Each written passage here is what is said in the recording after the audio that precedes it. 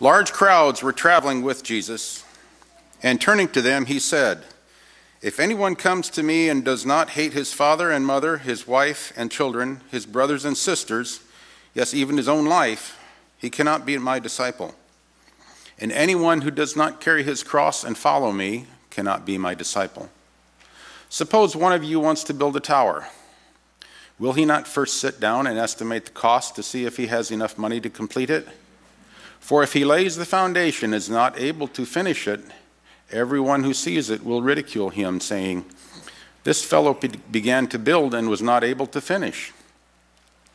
Or suppose a king is about to go to war against another king.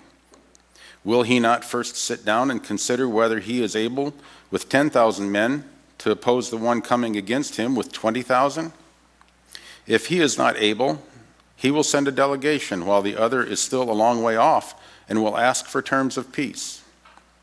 In the same way, any of you who does not give up everything he has cannot be my disciple. Salt is good, but if it loses its saltiness, how can it be made salty again?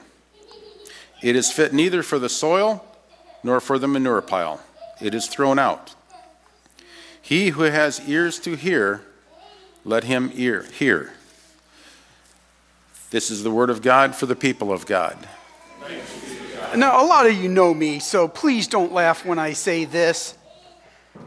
Do you think I'm a Dave Matthews groupie? The Dave Matthews Band has had staying power for a long time, and I've got to say, music isn't really my thing, and I'm not much of a groupie. I'm really not. But over the years, I have had to work part-time while I was a pastor. And one time I worked at a pizza shop down in Westfield. And I tell you, when you are my age, or was then, working at a pizza shop, you are around a lot of teeny boppers. And Jan's Village Pizza had a daughter that worked at the pizza shop. And she really wasn't all that young. She had a little girl that was 4 or 5, but she hadn't quite grown up. And she was a Dave Matthews Band groupie. And I'm telling you, she would come to work unless by some wonderful encounter she was able to get tickets. And then she would go wherever she was and wouldn't show up for work, the boss's daughter. Because being with a groupie, being a roadie, she loved getting close to the guys that were on the sound crew or whatever. And every once in a while she'd travel with them, and she thought that was the best thing in the world. She got close to Dave Matthews. And it was kind of sad, really. It really was. But she was a groupie, and I saw that. I saw that nothing seemed to really matter. And yet, at the same time, she didn't really know Dave Matthews. She wasn't really anything special to the people she traveled with, but she was just insecure, and she wanted to belong to something big. I want you to know, the scripture Larry read tells me God is not interested in groupies. He does not want you to become a groupie or a roadie for Jesus. He doesn't. He says here that there were many people following Jesus. They were traveling with Jesus. They were going where Jesus went, and he was getting a big crowd. And to be honest, the crowd was keeping him from doing the work that he needed to do. He needed to thin out the crowd. You see, in our thought, Jesus will take anything he can get from anyone.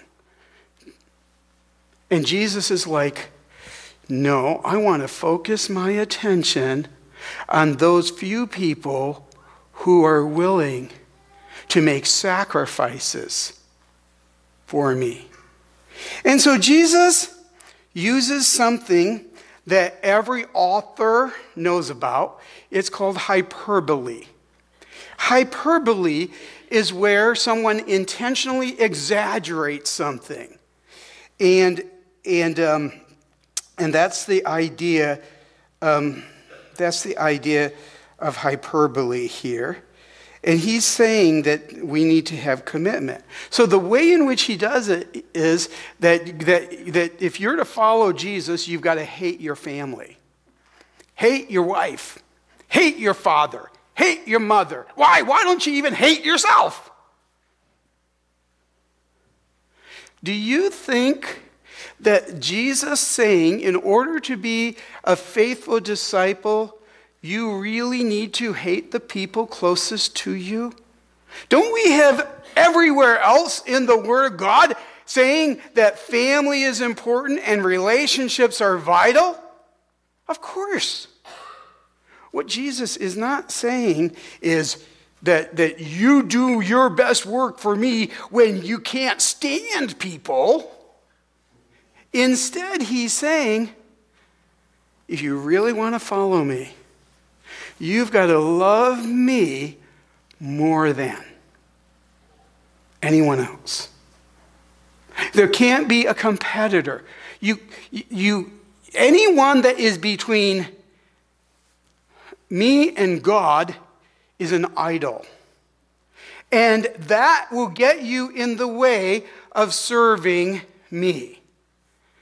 And so hyperbole means that he got everyone's attention by saying, if you want to follow me, hate your family. But what he's really saying is,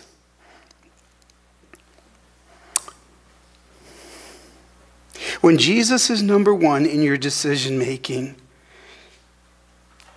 he will really enable us to love those in second place more than if they were in first place. Want to be a better husband? Love Jesus. Want to be a better wife? Love Jesus. Want to honor your parents? Want to be there for your children? Find time for Jesus. Want Jesus to teach you how to be there for your brothers or sisters, or the friend who needs someone to point them in the right direction? Try bringing them to Jesus. If you think you're a follower of Jesus because you attend his concerts, think again. Obviously, we don't get it. Jesus has a purpose. Jesus has a game plan for winning the world. And it isn't to register as a roadie for Jesus. No, Jesus says, let's downsize. It's not that concerts and glamour and popularity are evil in and of themselves. It's just that it takes hard practice, long days, sacrifices in order to go to the cross. In order to pay the price on a lonely hill. You know what? Jesus redefines death. Death is no longer the last word, the permanent word. Resurrection not only is the plan for Jesus, but it is also God's plan for anyone who walks in Jesus' footprints. If you walk beside Jesus, you will walk into suffering and pain and death, and you will not stay there. Do you know, so often in grieving, we enter into pain, but we simply live the rest of our life stuck there. Jesus says, follow me, and I will lift you eventually, after a few days, into a place of overcoming, a victory. So, Jesus thinned out the crowd so that he could focus on the few who would have the staying power, who would be foundational in establishing his kingdom, his disciples. And now Jesus uses two very practical stories here, and I want to build on this. First of all, he talks about a building project. And then secondly, he talks about going to war. First of all, the building project. Before you actually start to build, you need to make some plans. You need to see what it's going to look like. You need to see how much it's going to cost. And you need to ask, can I do this? Can I follow through? Well, Travis McDougall has spent the last, year and a half working at Howard Park. Howard Park is going to be open to the public the day after Thanksgiving. They have revamped that place, and it is going to be a community treasure for downtown South Bend.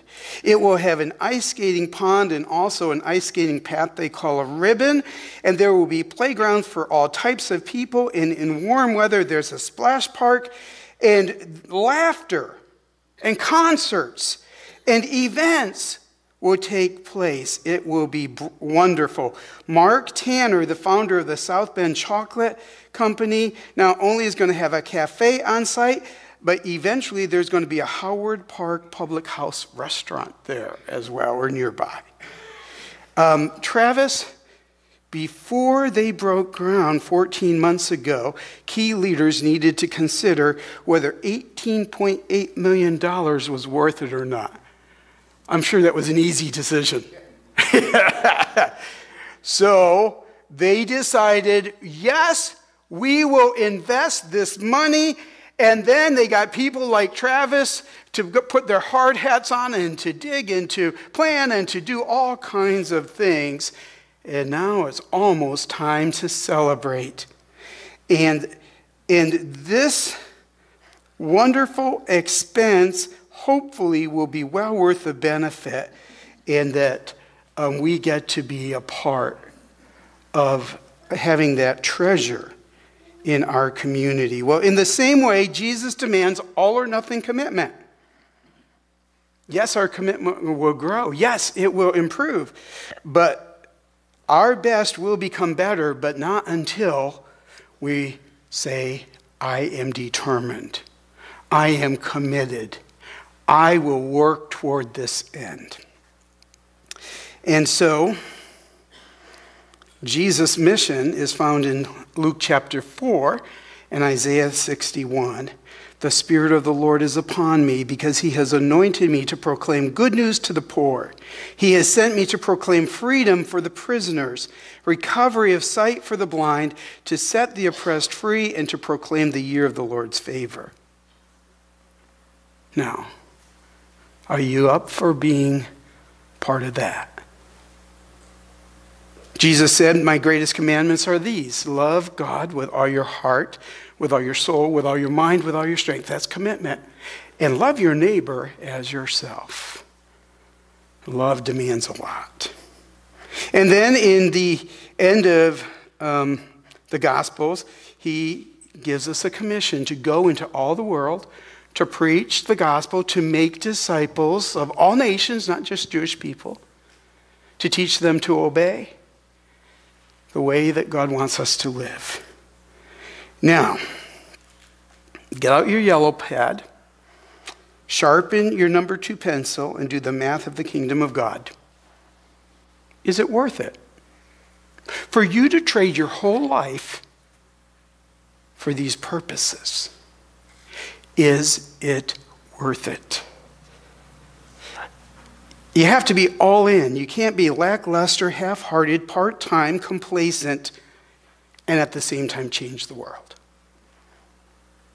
Won't happen. Hope demands an installment. Will you make that initial installment?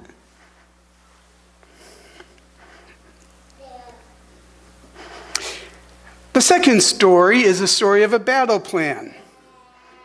And this is even more important than deciding whether or not to build a tower.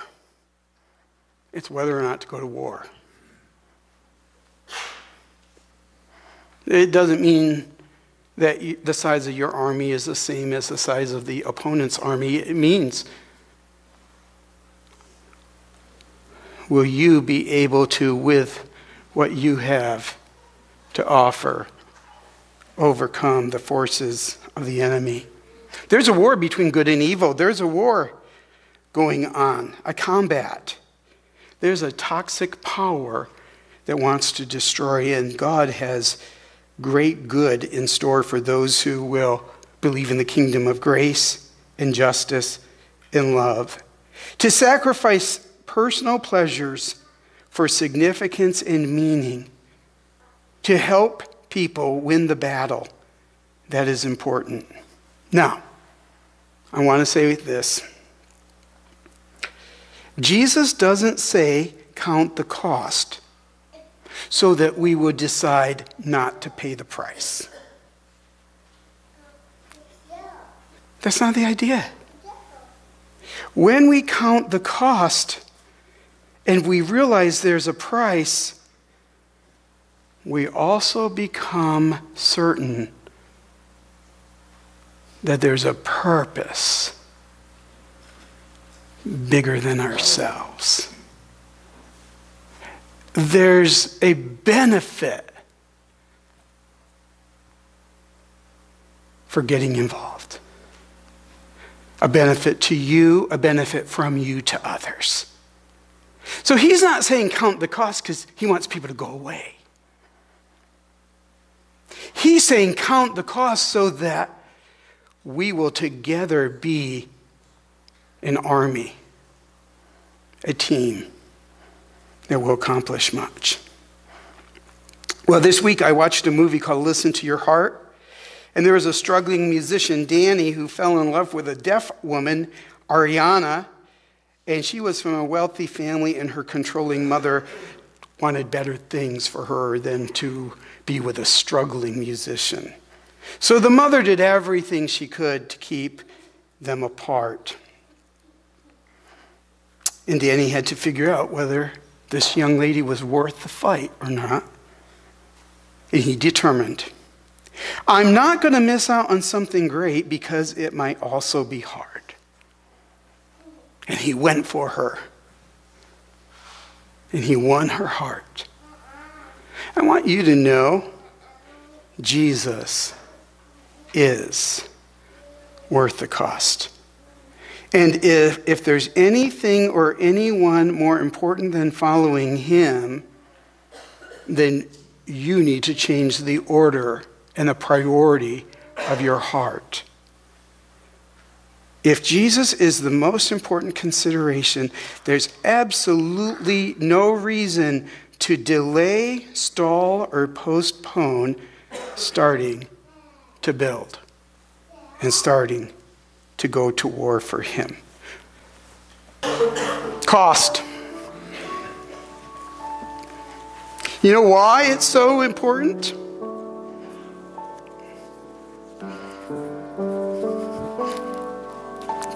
Jesus counted the cost of your soul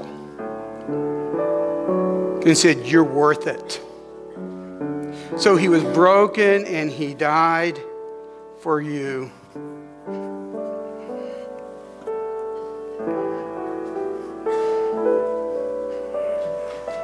He lifted his body between heaven and earth. He stretched out his hand, and blood flowed to the ground. And just as his blood fell on the dirt, so his life is able to cover the dirt of your life. Why do I ask you to give your life to Christ? Because he's already given his life to you. Let me pray. Lord Jesus, may our lives be a symbol of gratitude for all that you gave us. And in return, may we follow you into death in order to experience resurrection. May we love you most, and thank you that as we do that, you teach us how to love one another. In Jesus' name we pray, amen. Lord Jesus, thank you for the gift that we have because you paid the price. Lord, when we take a step in your direction, may we do so knowing that there will be plenty of joys, but there will be sorrows and needs, and we will need to trust you constantly. But help us to know that in trusting you, we are able to live the life of significance and meaning, the one to which you have called us to. In Jesus' name, amen.